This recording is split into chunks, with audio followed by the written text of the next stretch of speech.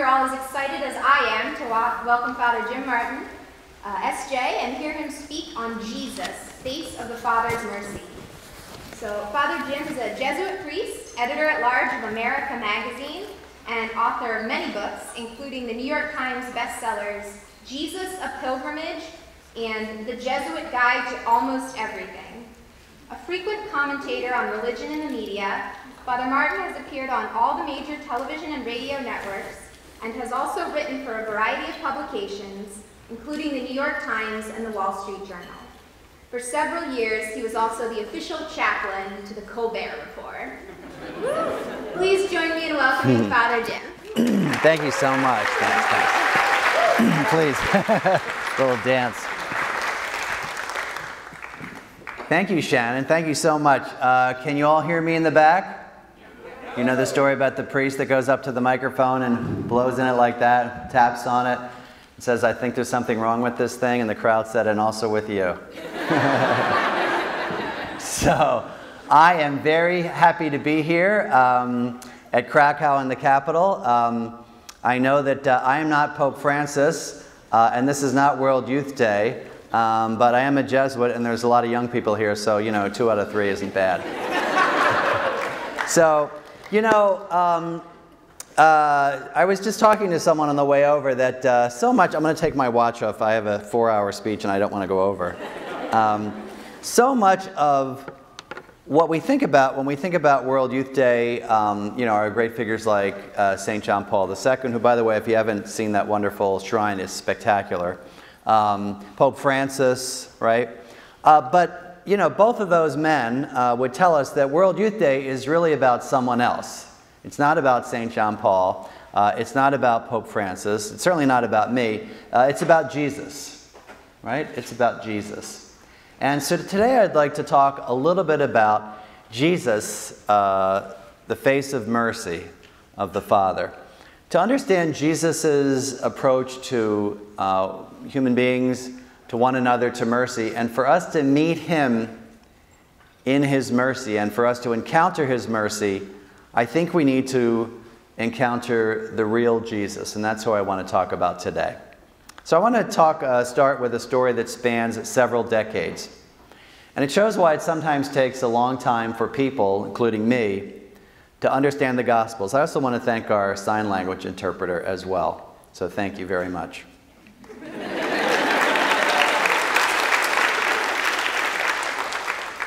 I'm sorry that I can't sign. Lo siento que no puedo hablar en español. So this is a story that happened to me. The first chapter happened when I was a Jesuit novice. About almost 30 years ago, before many of you were born, during the first month in the Jesuit novitiate, I read a book that talked about a place that called the Bay of Parables. The Bay of Parables. While I can't remember what book this was, I remember the vivid impression that it made on me. In the Gospel of Luke, Jesus finds himself so hemmed in by the crowds that he climbs aboard a boat and asks Peter to row out into the Sea of Galilee, that's the Sea of Galilee, so that he can preach from the shore. The Gospels of Mark and Matthew also report incidents of Jesus preaching from the boat.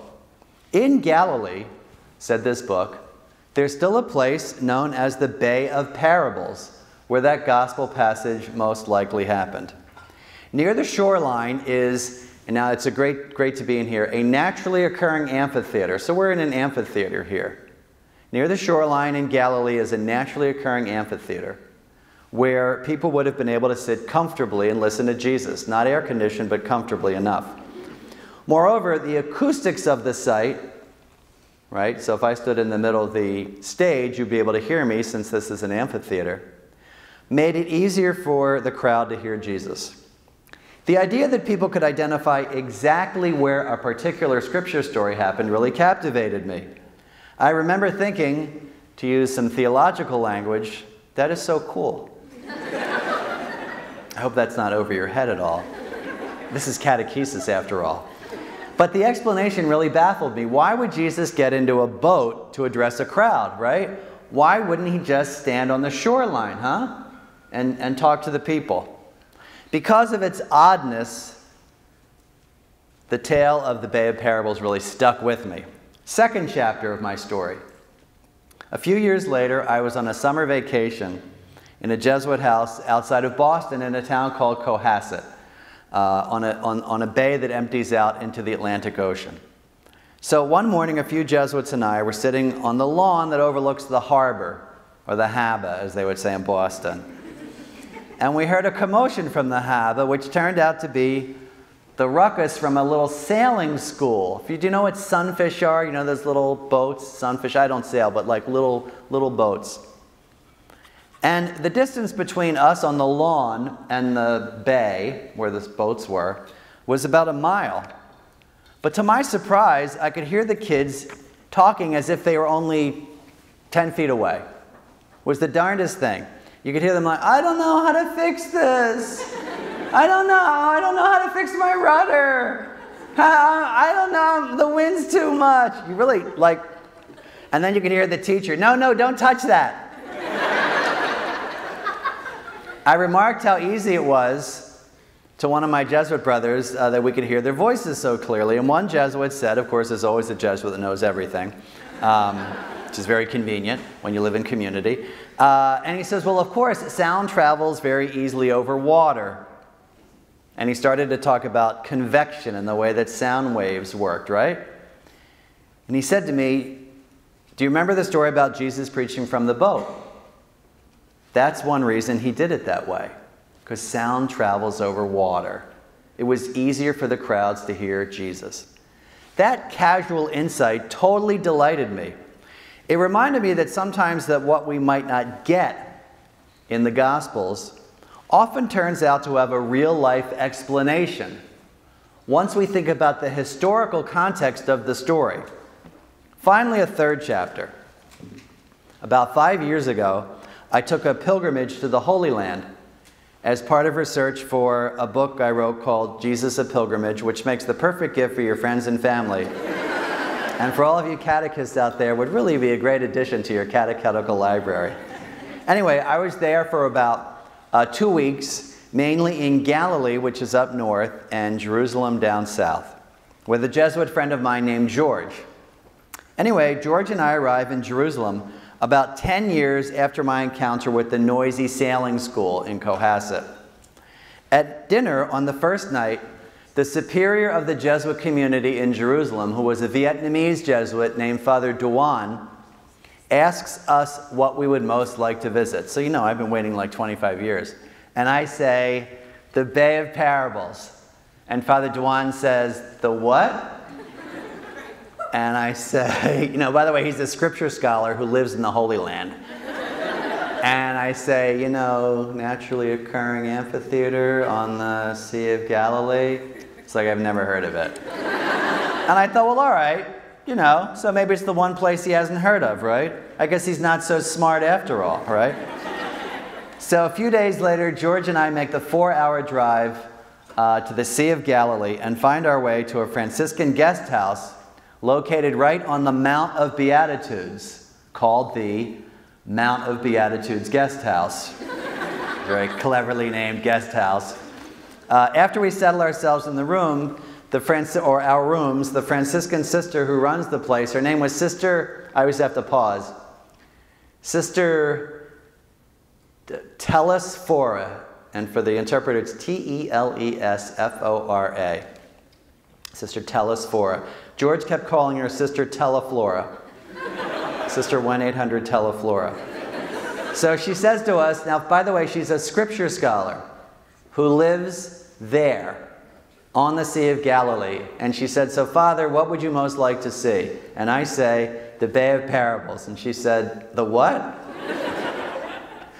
So I described it to her, naturally occurring amphitheater. People could hear Jesus. She said, I've never heard of that. So afterwards, George rolled his eyes and said, it's like you were talking about Santa's workshop in the North Pole. So a few hours later, we make our way to a place called Tabgha, which is the traditional site of the miracle of the loaves and the fishes. And we pray in a little chapel there run by the Benedictines. And afterwards, I noticed the Benedictine monk, who's, you've seen a couple of them here, who's dressed in his long black habit. And I say to George, I'm going to ask that guy about the Bay of Parables. And he says, if you ask that guy about the Bay of Parables, I'm leaving. So I go over. I know 5 words of German. So I put them all together. And I say, Guten Tag. Wo ist die Bay of Parables? And I was so sad. You know, you're sort of like anticipatory sadness. Because I know he's going to say, I've never heard of it. And he goes, Ja, the Bay of Parables. I know it. It is very close to here. And so I called George over, who, believe it or not, speaks fluent German. Now, this is not made up. This is, you know. So I said to George, who's like looking at cards like this, like, you know, like that, hiding himself.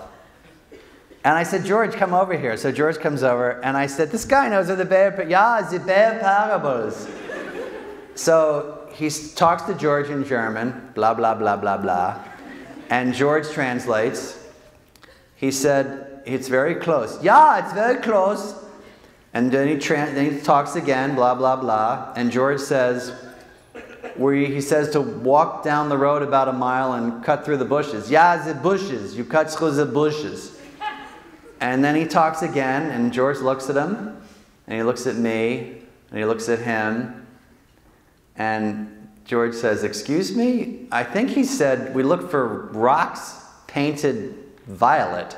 And the guy goes, yeah, the rocks are painted violet. So he said, all right. So under the blistering hot sun, it must have been about 110 degrees, George followed this little map that he draws, and sure enough, we go through the bush, and we almost trip over these huge boulders spray-painted purple. That's like a path. And George goes, oh, violet-colored rocks. We walk a little bit. Immediately, the ground drops away from us, and we find ourselves on the rim of a naturally occurring amphitheater. People had likely stood here and listened to Jesus preach from the boat. Or as they often say in the Holy Land, if it didn't happen here, it happened 100 yards from here. It's very small. I was just telling someone on the way over, we sometimes think about towns like Capernaum, Bethsaida, Magdala, you know, we read about those and we think, oh, it must be, it must be like Boston, New York, Washington. No. It's more like Capitol Hill, Brookland. I mean, they're very close. They're like neighborhoods almost. So Jesus would have stood around here. As I gazed on that beautiful water, I could imagine people listening to Jesus preach from the boat. And George said, we have found the Bay of Parables. Then I saw something that amazed me even more. All around us was this: rocky ground, fertile ground, and thorn bushes. Does that sound familiar? Yeah. In the parable of the sower, as you know, Jesus tells the story of the farmer who goes out to sow, and his seed falls on those different kinds of grounds, right?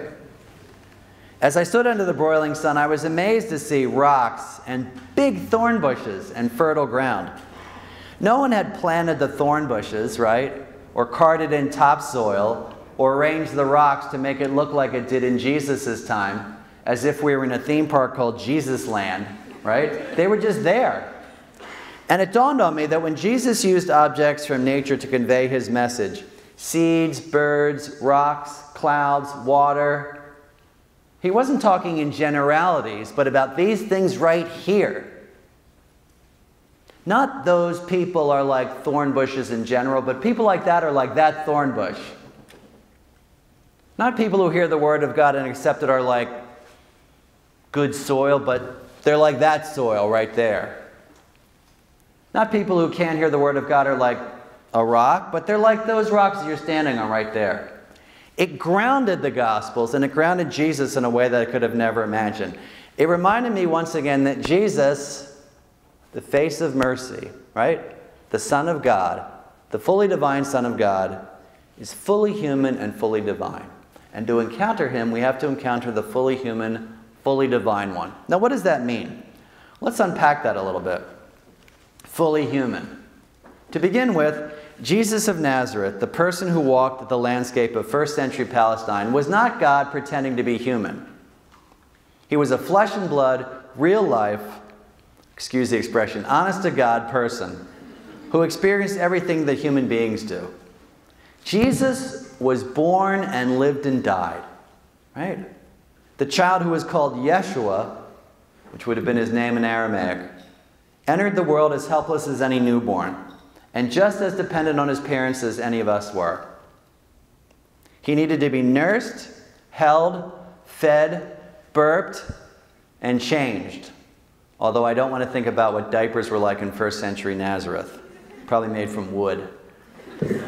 As a boy growing up in the tiny town of Nazareth, he skinned his knees on rocky ground, he's pricked his fingers on thorns, he bumped his head on doorways. He watched the sun rise and set over the countryside. He wondered how far away the moon was. Jesus had a body like yours and mine, which meant he ate, he drank, he slept.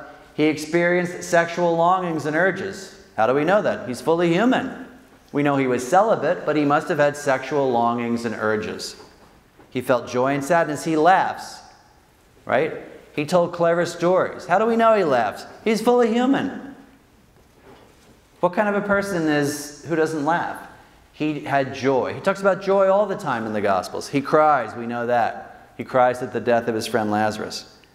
He pulled muscles, he felt sick to his stomach, he got cold sores, he got headaches, you know, he got stomach aches. A couple years ago, a norovirus went through our community. You know what a norovirus is, right? So it's like this kind of severe, terrible, awful, I won't describe it. You know, when you're in a religious community, if one person gets sick, everyone's going to get sick. You can use all the Purell that you want, but it's not going to help. So one night, as I was hunched over the toilet for the 5th time, I had a thought. This is what Jesuits think when they're throwing up. You know what I thought? I thought Jesus did this. I love saying that because people sort of freak out. Jesus threw up. Oh, that sounds terrible. No, it doesn't. He's human. He had a human body. He got sick from time to time. Everything proper to the human being except sin, Jesus experienced. Now, Jesus' humanity is a stumbling block for many people, maybe even some people here in this audience. Gospel stories that show Jesus displaying intense emotions can unsettle people who prefer to focus just on the divine one. At one point in the Gospel of Mark, a woman comes to Jesus, the famous Syrophoenician woman, or the Canaanite woman, and she asks Jesus to heal her daughter. Now, Mark's Gospel is very kind of blunt and earthy and direct. The woman is not Jewish, and as a result, Jesus seems to dismiss her by saying, this is a quote, this is Jesus, "It is not fair to take children's food and throw it to the dogs." End quote. Now, Scripture scholars say that that would have been as shocking as it would be today. Imagine you came up to me afterwards and you said, "Father, I really liked your talk. I'd love if you come to my parish, in Arlington or Alexandria or Chevy Chase." And I say, "Oh, I'm sorry, I don't speak to dogs." Oh my gosh. That is just, that word would have been just as harsh back then.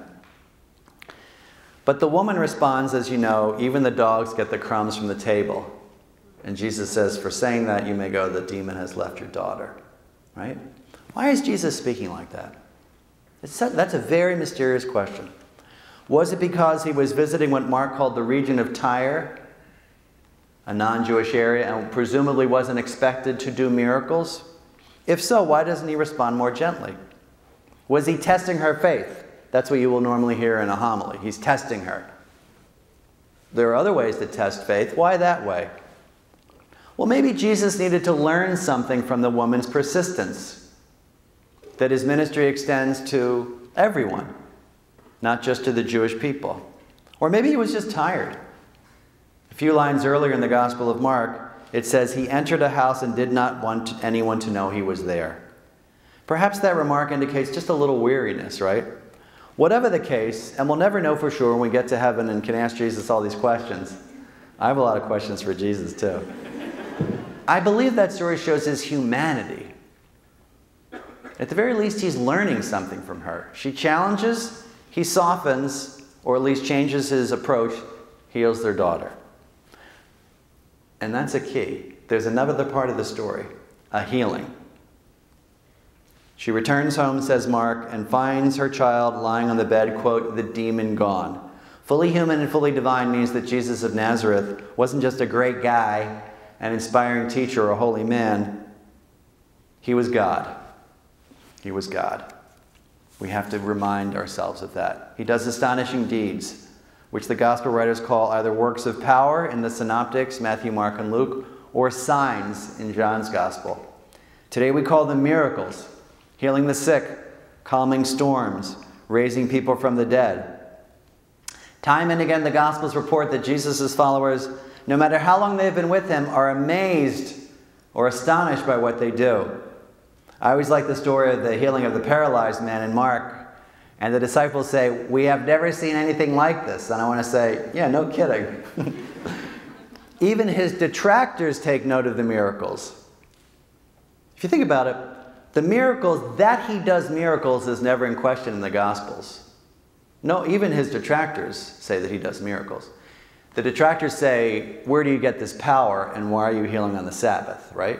So even his opponents granted that he did miracles. The miracles are an essential part of the story of Jesus, as are other signs of his divinity. So is the resurrection. If Jesus' humanity is a stumbling block for many, his divinity in our culture is even more so. So Pope Francis and St. John Paul and Pope Benedict have all told us to evangelize the culture, right? This is the part of the story that culture, and not everybody, but many people find difficult. For a rational modern mind, talk of the supernatural can be disturbing. I'm sure you know people like this. Many people admire Jesus. Oh, I really like Jesus. I like the Beatitudes. I like what he teaches about the poor.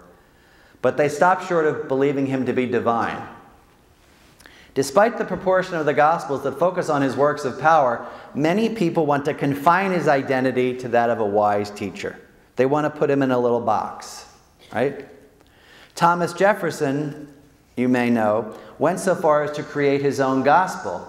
Did you know this? He actually cut out the parts of the story that he didn't like. So the miracles, the resurrection. Like many of us, he felt uncomfortable with parts of Jesus' story. He wanted a Jesus who didn't threaten or discomfort him. He wanted a Jesus he could tame. But you can't tame Jesus, right? Both humanity and divinity are parts of Jesus' story. Omit one or the other. Scissor out the uncomfortable parts. And it's not Jesus we're talking about, it's our own creation.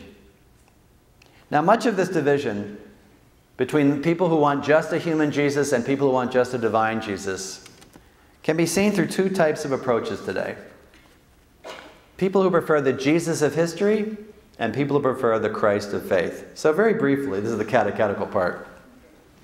In historical Jesus studies, scholars of the Jesus of history, I'm putting that in quotes not to make fun of it because that's the term, Jesus of history, try to explain as much as we can know about the life and times of Jesus of Nazareth. So they focus on topics like Jewish customs in first century Palestine, the reality of life under Roman rule, right, in Galilee, the way a carpenter would have sustained himself. Such research helps us better understand Jesus in the context of his times.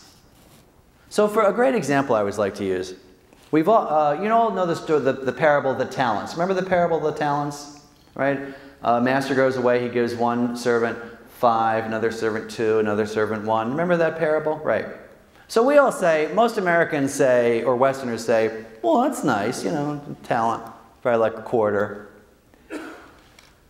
A talent was the equivalent of 20 years of wages, right? So you give someone 5 talents.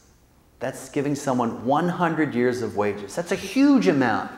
So just that little piece of information helps us understand the parable better, what Jesus is trying to get at, and Jesus better. That's the idea behind historical Jesus studies. Scholars use every tool available, our understanding of first century cultures, our knowledge of the local languages, especially archaeological finds in the region, to understand Jesus' life and times. Such studies are closely aligned with what's called a Christology from below, right? Starting with Jesus as the human being, the Jesus of history. Really important stuff. But there are just as many scholars who focus less on the details of his time on earth and more about his place in the Christian faith. These people consider topics like the resurrection, how Christ saves us, the nature of his relation to the Father and the Spirit. They focus on what's called the Christ of faith, and it's called a Christology from above. They focus on the divinity of Christ. Here the starting point is Jesus, the Son of God. The difference between these two approaches can be shown with a brief example, which I love to talk about. The story of Lazarus. So we all know the story of Lazarus. Midway in the Gospel of John, the brother of Jesus' friends, Mary and Martha, dies in Bethany. Okay, so point one, Bethany. Well, there's a real Bethany. It's right outside of Jerusalem. And guess what it's called? You know what's interesting? In Arabic, you know what the Arabic name of that town is now? El Azariah. Place of Lazarus. Isn't that cool? That's what it's called. It's not called Bethany, it's El Azariah. So there is a Bethany. Now, John says, now Jesus loved Mary and Martha and their brother. Boom. So there's a little insight into his humanity. He had friends. He didn't have just apostles and disciples. He had friends. He loved them. Mary and Martha tell Jesus their brother is sick. And you know what they say, which I love? They don't say, what do you say? Lazarus of Bethany is ill. Lazarus, our brother, is ill. Lazarus, your disciple, is ill. Do you know what they say in the Greek? So you know the Gospels were written in Greek. The Greek is hon philes, H-O-N-P-H-I-L-E-I-S. Hon philes. He whom you love. Isn't that great? He whom you love is ill. Oh my gosh, what an insight into Jesus' ability to have intimate friendships. He whom you love is ill. His humanity. He gets the message, he waits a few days. Why? It's very mysterious. The disciples don't know why he's waiting. Finally, he goes to Bethany. Mary and Martha come out. You know the story. And what do Mary and Martha say? Now, sometimes if you hear it preached, you hear them say, this is just the other day too, Lord, if you had been here, my brother would not have died. Okay, that might be one possibility. Let's do a thought experiment. Your mother is sick. She's having a heart attack. Your friend is the chief cardiologist at Georgetown Medical Center. So you call the chief cardiologist of Georgetown Medical Center and you say, my mother's having a heart attack. He says, okay, I'll be right over. He doesn't come. She dies. He comes at the funeral. Are you going to say, oh, hello, if you had been here, my mother would not have died? No, you're going to say, if you had been here, my mother would not have died. Lord, if you had been here, my brother would not have died. Mary and Martha are real people. These are not fictional characters. They are real strong people, women, who come into Jesus' life and express strong emotions. They love him enough to be able to be honest with him. He says, show me where you've lain him. And they say, come and see. He weeps, you know, which harkens back to what he says in the beginning of the Gospel of John, to the disciples, come and see. He goes to the tomb and he weeps. And then he says, move away the stone, right? And then he stands in front of the tomb and he says in a British accent, because we've all seen the movies, right? Lazarus, come forth. You know, and there's an orchestra too. Because he traveled with a band. The man comes out and Jesus says, untie him and let him go. Great image. They don't know what to do with him, right? Jesus has to kind of even minister to the people there. What's the point? The point is that people who are looking at the historical Jesus studies would ask the following questions. Why did he wait? Was there a significance to the fact that he's waiting?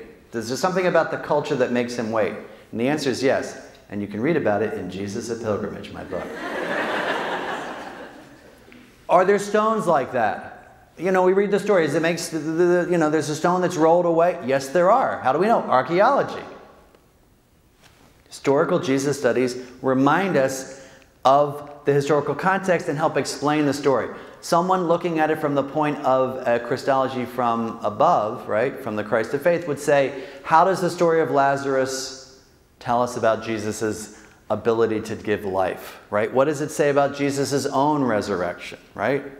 A spirituality book would say something like, where are we called to be called out of our tombs, right? So there's just different ways of looking at the same person in the same story. Both sets of questions are important. And if we lose sight of either perspective, we risk turning Jesus into either God pretending to be man or a man pretending to be God. So books that look at just one or the other, right, are not complete. Historical Jesus books are terrific and fascinating and really important, and sometimes people dismiss them because they say, well, we don't want to look at mere historical things. Well, you want to know, what's the context of this man's life, right? But just as often, you get to historical books who say, well, when we get to the parts about the miracles and the resurrection, we're not going to look at that because that's sort of faith, and we don't look at that. Well, that's incomplete. To encounter Jesus, right, to understand his message of mercy, to understand all of his messages, we have to meet both the Jesus of history and the Christ of faith, right? So that's one way to encounter him. Moreover, Jesus is always fully human and fully divine. That is, he's not just divine in one episode and human in another. It's not like after he stills the storm, he says, oh, I'm so tired of being divine. I think I'll just be human for a day, Or, he goes to Lazarus, it's like, time to be divine again, like his secret identity. I always like to tell audiences this. When Jesus is raising Lazarus, he's fully human.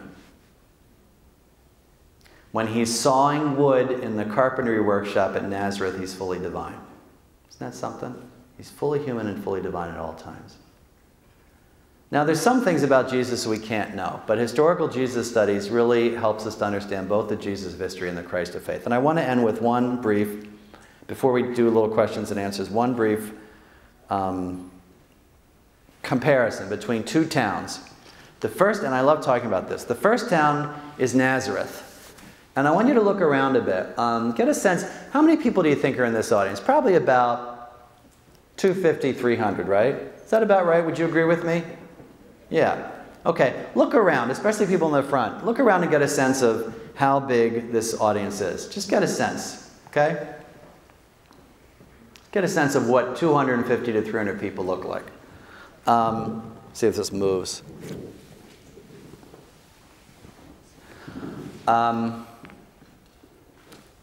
Welcome to Nazareth. 200 to 400 people. This is how big Nazareth is. This is Nazareth. Nazareth was tiny. It was a joke. Remember when in the Gospel of John they say, we have found the Messiah, he is Jesus of Nazareth? And Nathanael says, what does Nathanael say? Can anything good come from Nazareth? That's a diss. That's like saying, can anything good come from Arlington? Oh. Now, why do you laugh? You laugh because you haven't heard that. We've heard that saying so many times, it's like nothing. It's a joke. The Gospel of John has preserved a joke. Seriously, that is it. That is, can anything good come from Nazareth is like, can anything good come from fill in the blank? But we hear that in Mass, and we say, what do we say when we hear that story preached in the Gospel or proclaimed in the Gospel? We don't laugh, we say, praise to you, Lord Jesus Christ. But it's a joke. It's a sign of how insignificant Nazareth was at the time. There are 50 to 60 towns in Galilee, which is, the northern region in Israel now, mentioned in the Talmud in the Old Testament. So you think about it. Just think about all the towns that are mentioned. When we were traveling in pilgrimage, we got lost, my friend and I, and he said, where are we? And I opened up my map and I said, we're in Shiloh. He was like, oh, come on. I was like, no, look, we're in Shiloh. Where do we have to go? We have to go to Gilead. He was like, come on. I said, no, look, there's Bible names all over the place, Nazareth is not in any of the writings in the Old Testament. Nazareth was tiny. It was poor. It was a joke. It's a joke town. What did Jesus do in Nazareth? He was, in the Greek, I love this word, a tekton. T-E-K-T-O-N, tekton. We normally translate it as carpenter. Also, woodworker, craftsman, construction worker. These are different translations. Day laborer, right? He would have had to make tables and benches and maybe even plows, they say. They say that when Jesus says, "My yoke is easy," he may have been referring to something that he made. And people might have said, "I remember he did make good yokes like that," right? I know, it's not supposed to be funny, but it always comes out as funny. He probably did make good jokes too. Tekton was seen as low class. Now we know every vocation is holy if done freely and for God, right? But at that time, a tekton was seen as low class. Why? It did not have the benefit of a plot of land. He didn't have land, so it was more itinerant. So, low class occupation from a poor town, right? A poor, insignificant joke town. An hour and a half's walk from Nazareth is a place called Sepphoris, S-E-P-P-H-O-R-I-S, Sepphoris. It was being rebuilt by King Herod at the time. It was beautiful. 30,000 people lived there. It had an amphitheater that seated 5,000 people. How do we know? Go look. It's still there. That's what's so great about historical Jesus studies and archaeology. There it is. It had beautiful houses. It had a fortress. It had banks. It's an hour and a half from Nazareth. You know, in those times and in rural times, people would walk. That's easy for people to walk, right? It was being rebuilt at the time that Jesus was plying his craft as a carpenter from age 12 to 30. That's 18 years, right? He works.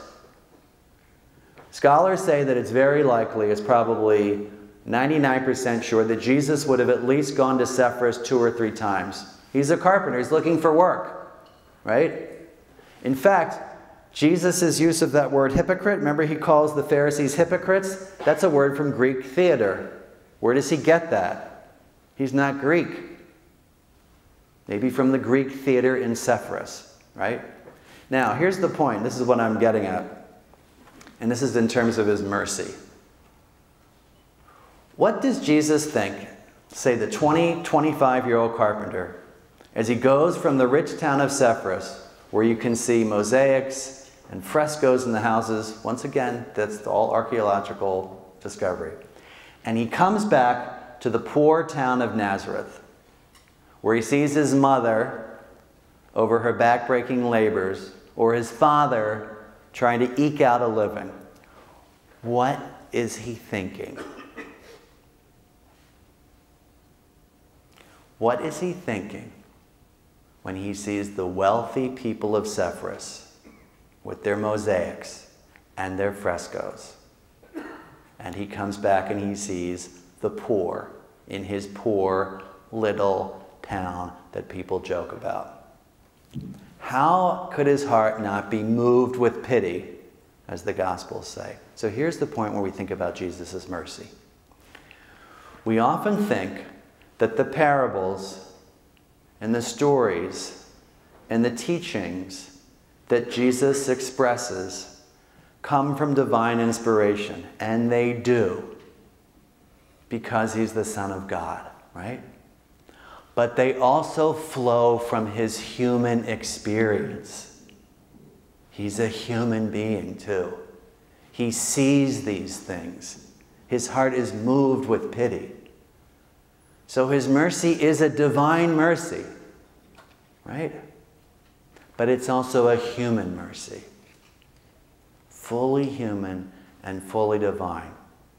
So to meet Jesus, the face of mercy, we have to encounter the fully human one and fully divine one. It is a mystery, right? We can never fully comprehend it. There are some things that we cannot understand. In fact, in my New Testament class years ago, there was a great scripture scholar named Father Dan Harrington. And he knew everything about the New Testament. And one day, I just want to check my watch. One day this student got up. I'm sure this never happened in any of the schools you were at, but sometimes when people ask questions, it's not to ask a question, but to show how much they know, right? I'm sure that's never happened to you. You've never seen anyone do that. But I assure you, it does happen. And so this guy gets up. He stands up in class, which we never did. And I thought, what is this guy standing up for? And Father Harrington just had talked about Jesus' miracles. And this kid goes, Father Harrington, let me ask you a question. With what we know about Jesus' identity as the second person of the Trinity and his relationship vis-a-vis the Father and the Holy Spirit, as he is performing these signs in the Gospel of John, what is going through his mind in terms of his self-identity and his consciousness of his own divinity? And Father Harrington said, I have no idea. But while there are some things that will always remain a mystery about Jesus, there are some things that we can think about, right? And we can educate ourselves about, and that we can learn through catechesis. And really, it is a mystery, but it is the most beautiful mystery I know, and one well worth pondering for a lifetime. Thank you very much.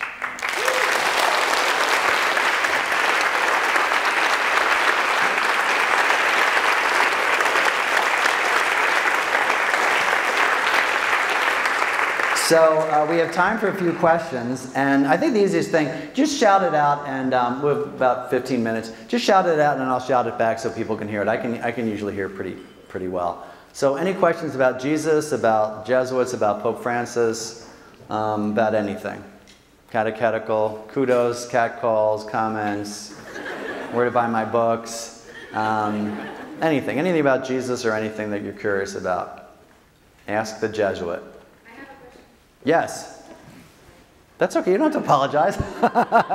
I did ask for questions. Yes. Okay, so, like, we talk about how Jesus is divine and he's also human, and some of the Gospels make it out to be like when he was challenged, it's like, oh, but Jesus knew he was going to challenge him.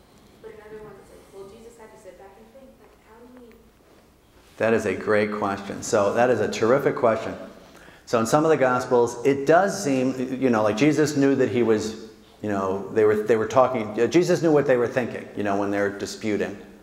And in other Gospels, it seems like he doesn't know. That is a great question. The Gospels do present him differently. To answer that one question, someone said to me once that he knew what they were thinking may have not been a kind of divine knowledge of, interiorly about what they were thinking, but that he was a good judge of human character. You see people over there going like, yeah. And you know what they're thinking, so there's a little of that. But I'm going to really address your question directly. It is the question of Jesus's knowledge, and his consciousness. Now here's what theologians say. Now this is a mystery too. For Jesus to be fully divine would mean that he would have a divine consciousness. Okay, that makes sense. Now, a divine consciousness knows everything. So Jesus says, for example, crucify me and I will raise up, this body will be raised up in 3 days. So there are signs that he has this divine consciousness. He knows what's going to happen. He perceives things, right? For him to be fully human would mean he would need to have a human consciousness. And a human consciousness only knows as much as it's taught. So for example, in the story of Mark, the Syrophoenician woman, why does he need to be challenged? Why doesn't he know what's needed? Why does he say at one point, and only the Father knows that, not the Son, in John? Remember that? Does not know the time or the hour, So the answer is it's a mystery. Some gospel passages seem to show him having full divine consciousness. Some gospel passages seem to show him having human consciousness. And the answer is, we don't know. We don't know how that works. But you will find that, and it is a mystery, how those two consciousnesses work together. How did he understand himself? I think that's a beautiful question too. Some people say he understood himself as the fully human, fully divine Son of God from the moment of his consciousness.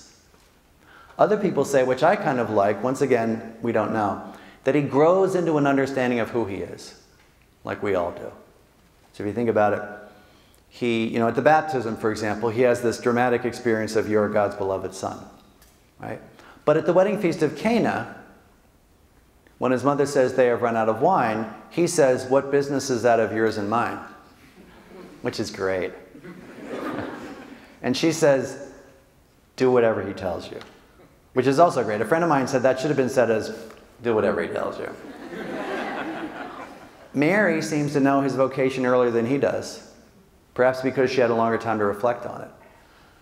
He does the miracle and it's wine, right?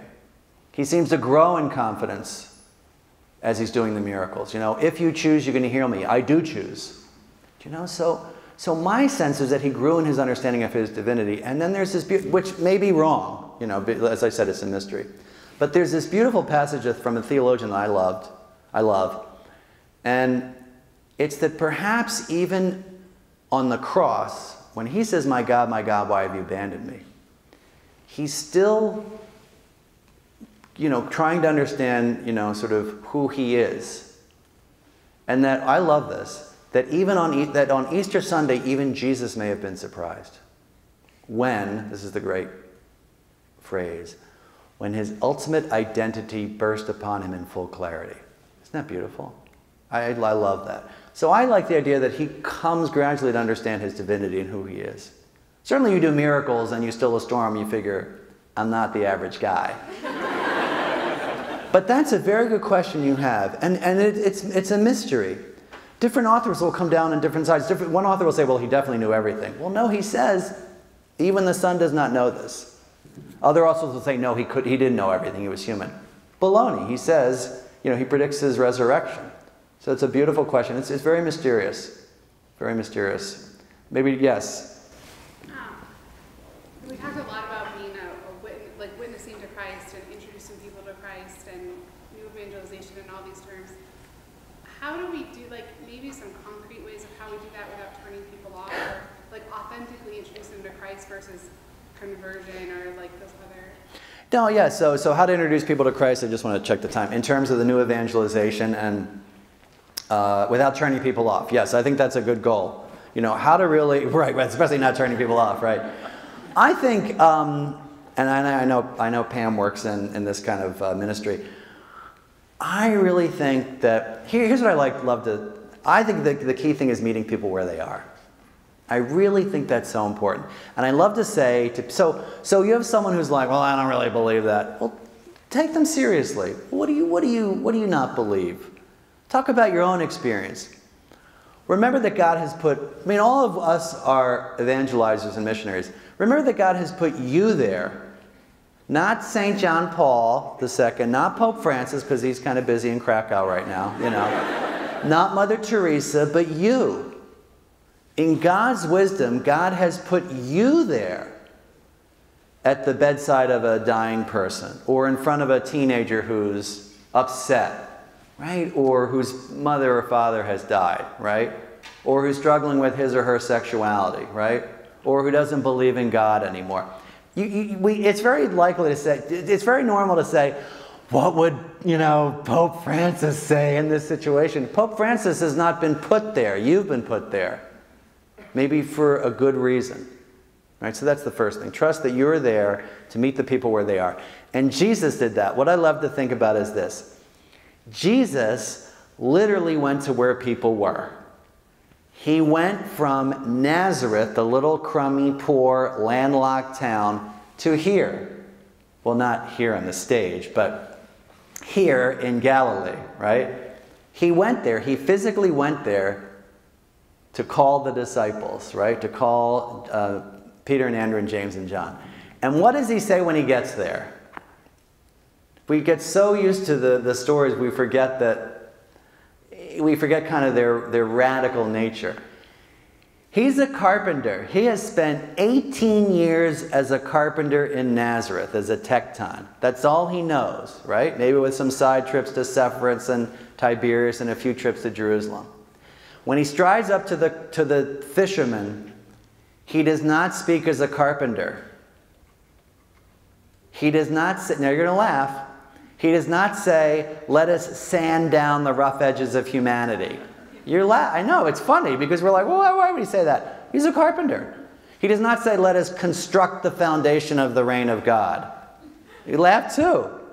But that's what a carpenter would say. He doesn't speak in carpentry images. What does he say? Come after me and I will make you fish for people. Isn't that beautiful? He's speaking to them as fishermen. He's speaking in their language. He's meeting them where they are. He physically goes from Nazareth to Capernaum to meet them. And then when he's there, he speaks in their language. I think that's so beautiful. And it's funny, too. Fish for people. What? What are you talking about? You know? When he's using parables, he uses images from nature and everyday life. Seeds, birds, wheat, women sweeping up in their house, right? A farmer going out to sow. He's not talking about, now I'm going to explain the Trinity to you in soteriological terms, right? He has to grab them too. These were farmers who were kind of busy, right? But it's great. So I think, and maybe this is a good place to end, if I could leave you with anything, is to meet people where they are. Speak in their language, listen to their concerns, take them seriously, and trust that God has put you there. And you can be the face of mercy, right? You can be the face of Jesus to everyone who meets you. Thank you very much. Please keep me in your prayers. Thanks.